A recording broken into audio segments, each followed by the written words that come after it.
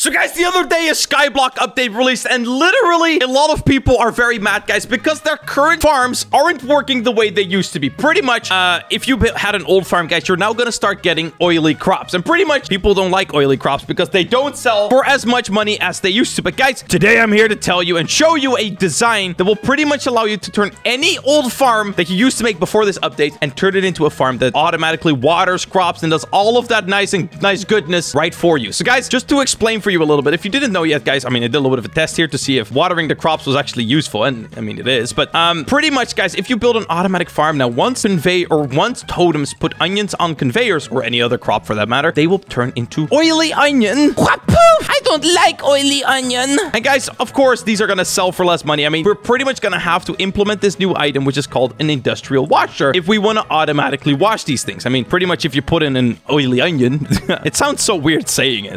If you put in some oily onions and some coal, what you should see right here is that these are gonna get clean, and we're gonna get some clean onions at the other end. But guys, not every farm can easily implement itself with one of those things. So guys, for example, if I would go to one of these older farms of mine right here, as you can see right here, here it would actually be not that difficult to implement one of these things. Imagine if I broke this right here, and I just made it so all of these conveyors point into one direction. Let me just quickly show you. So for example, like this, right? So let's say I just make every conveyor point into one direction. Then all I would have to do to implement it here, guys, is very simple. Pretty much I just need to place one of these things and do that on every single layer. It's not that complicated. But guys, a lot of people have farm designs that don't really quite work that way. And, you know, partially my fault. I don't know.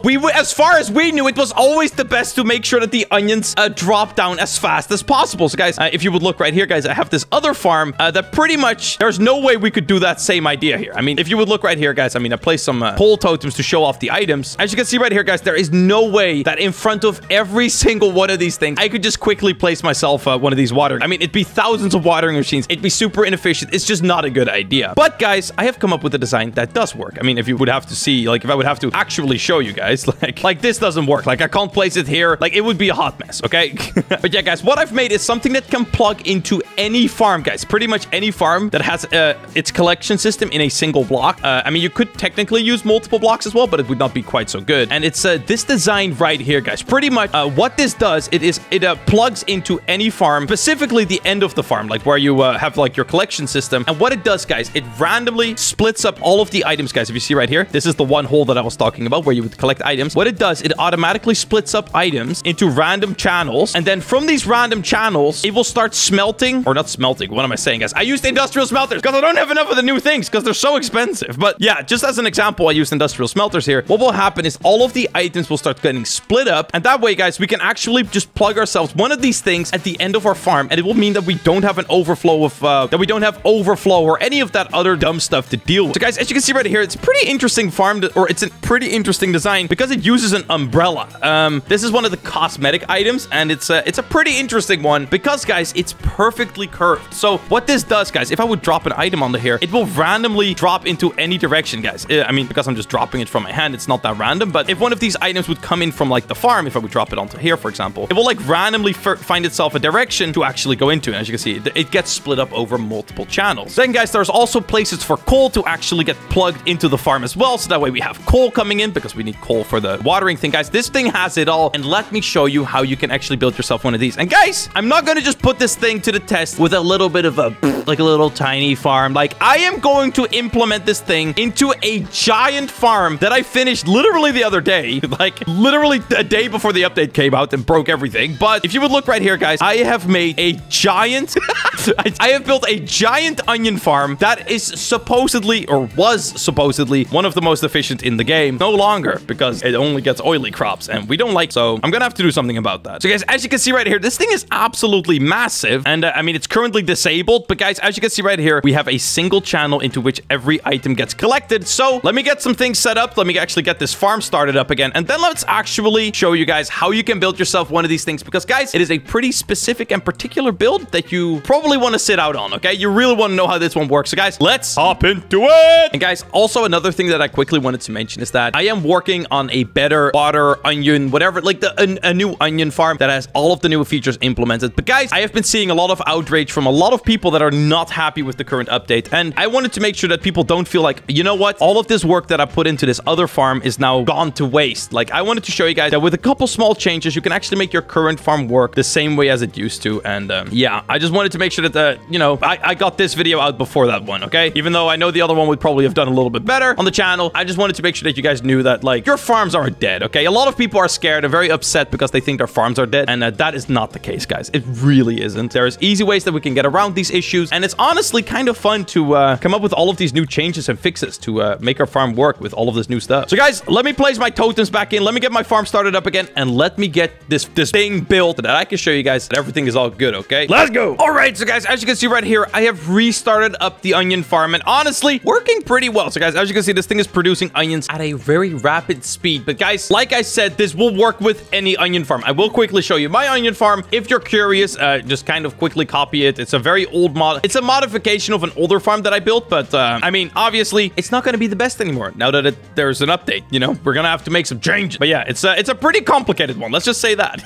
But yeah, guys, like I said, to actually build this, you're going to need yourself a parasol, which is an item that you can either get from doing the challenges or trading. It's pretty easy to trade for. A lot of people probably have some. I mean, I'd say that they're not very expensive items to trade for. So if you go to, for example, any trading Discord or the actual Skyblock Discord and see if there's someone that wants to sell you one, I'm sure you're going to be able to find someone. Guys, what I'm going to do first of all is actually going to clog up the whole thing right here. So that way there's no onions coming down while I'm going to be building this. But guys, let's get started with our new design. All right, so guys, I've worked my way to be underneath of the actual farm right here. And this is where we're actually going to build this thing. So guys, what I'm going to do is I'm going to find the center block in which I'm obviously, you know, farming my onions, as you can see right here. If I break this block, there'd be a little bit of a rain. So I think this is the right block right here. From there, we're going to go down quite a few blocks, actually. So the more blocks, the more random it's going to be. But like anything more than like 5 blocks is unnecessary. Let's just say that. Then we shall place ourselves an umbrella like this. Boom. And obviously, we want to make a little bit of a tunnel that actually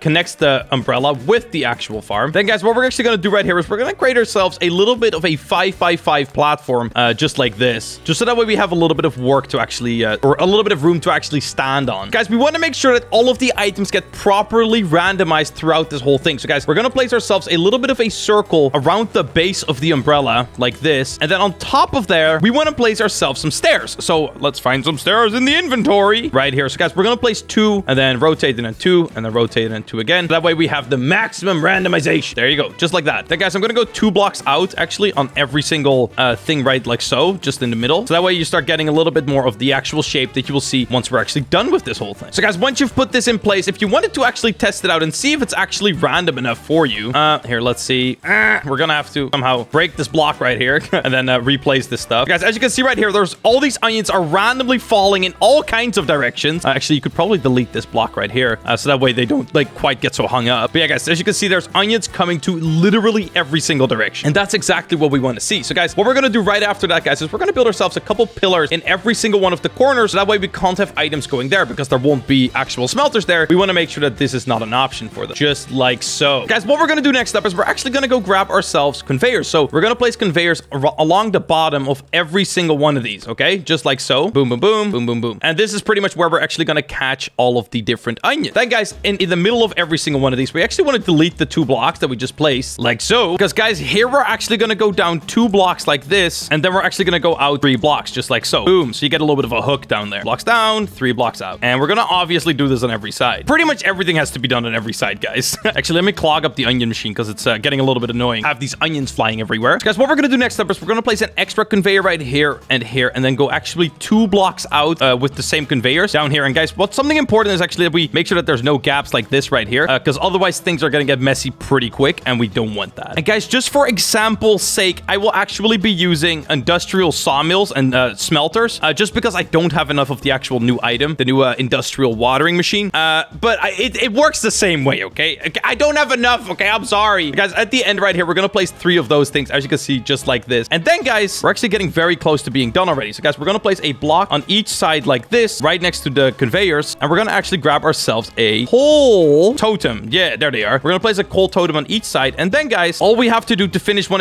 of these sides up is actually place a glass wall. Or actually, it can be any wall for that matter of fact. But I'm going to use glass because it looks nice right here. So that way all of the blocks actually, or all of the onions actually get captured in that. And guys, you might be wondering where we're actually going to place the totem for the middle one. And the way we're going to place that is actually right here like this. So we're going to go out 2 blocks like this, 3 blocks. Oh yeah, 2 blocks. And then we're going to place a conveyor and a coal totem. So guys, what's going to happen is that coal is going to actually drop down from here into the actual sawmill, which is exactly what we want to see. And guys, just because there's kind of a lot of randomness in the game and we want to, you know, kill some of that, guys, we're actually going to place glass panes right here, right underneath of the actual middle one like this. It's kind of hard to see, but there's glass panes right there. Just so that way there's a less chance that things get glitched out and all that sort of stuff. But yeah, guys, that is one side of this all done. Let me do this to all sides and then I'll be back with you all in 1 second. All right, guys, so we just got it done on every single side. And as you can see right here, it actually looks kind of sick. Like, I'm not even gonna lie, kind of looks dope, man. But yeah, pretty much, guys, if you wouldn't already consider this, but we're using onions. We're making onions go inside of smelters, which doesn't really work all that well. So I can't physically show you it working perfectly, but I think it's safe to say that we can all see that the onions are being split. Like, honestly, you could have the biggest onion farm in the game, and if you use this device right here, they're gonna get split up and they're gonna get put into all these different lanes, which is gonna mean that they are all gonna be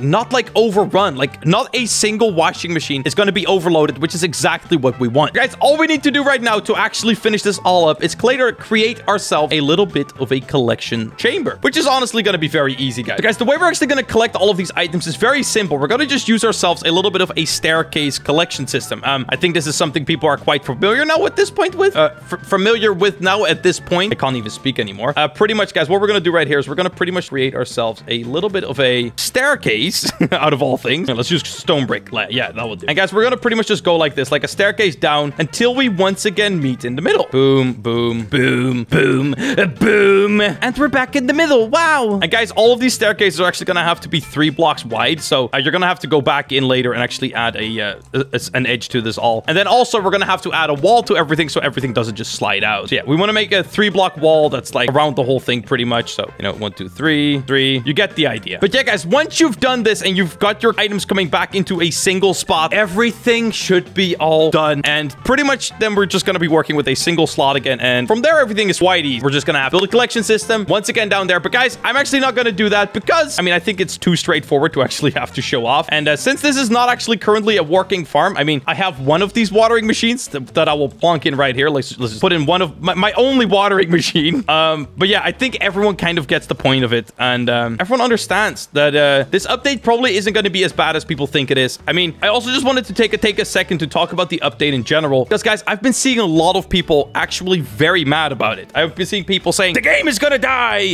This is the worst thing that the game could have ever had. And guys, this is what I want to say, okay? Remember when you got to, let's say, 100,000 gold in the game, or 100,000 coins. That's the actual word. I think it's safe to say that the next day you had 1 million. It just goes so fast. As soon as you have an automatic farm built, it goes so fast. You get rich so quick. And guys, I think this system that they built right here is something that they've put in place to specifically combat the fact that very quickly after you get a little bit rich, you get mega rich. And honestly, it's a little bit more fun to actually have to build a little bit more complicated of a farm now. I mean, I personally don't really hate it, okay? But I will say it's a very drastic change, and a lot of people are gonna have to get used to it. But I do think that the game definitely needs something like this. So guys, that is my personal opinion on this. Another thing that I do think, and I do want to mention as well, is that if this would have been this way when the game first released, like the first release date, if it would have worked this way, when you built an automatic farm, a crop goes on a conveyor, it's an oily crop. I don't think a single person would have made a negative comment about it because guys, it's something that's in the game already. I mean, you look at an iron farm, you get a raw iron ore, then you turn it into a smelted iron ore like manually, or you can do it automatically. It's the same idea here, guys. You can get a crop, then you get an oily crop, then you can clean it manually, or you can automatically clean it. It's the same idea, guys. And I mean, I don't really think it's all that bad. I mean, it's kind of cool, I think. I don't know. I like it when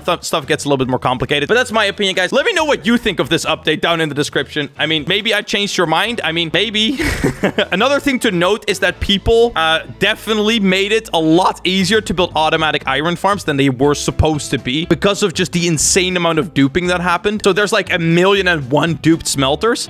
If that isn't the case, you get a situation like right now where having an automatic farm of this kind is actually super hard to build. And the only reason that the iron farms weren't that hard is because a ton of people just duplicated the smelters, you know? But yeah, that's just what I think. But guys, hope you had a fun time with me today. I hope that this helped you out and, you know, made your farm feel a little bit more like lively safely and strong. And I'll see you on the next one, boys. Hey, peace out, everyone. Subscribe to the channel. And bye-bye.